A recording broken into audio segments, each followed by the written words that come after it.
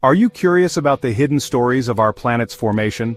Scientists have discovered that primordial helium, a rare form of helium from the birth of our solar system, could be trapped inside Earth's core.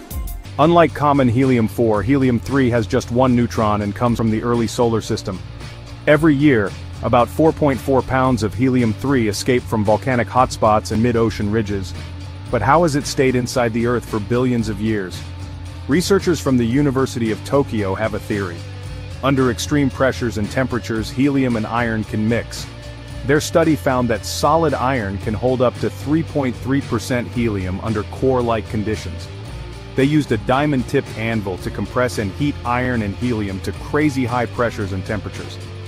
This discovery hints that helium-3 could be trapped in Earth's core, providing clues about our planet's rapid formation. Cool, right? Stay curious, and keep exploring the wonders beneath our feet.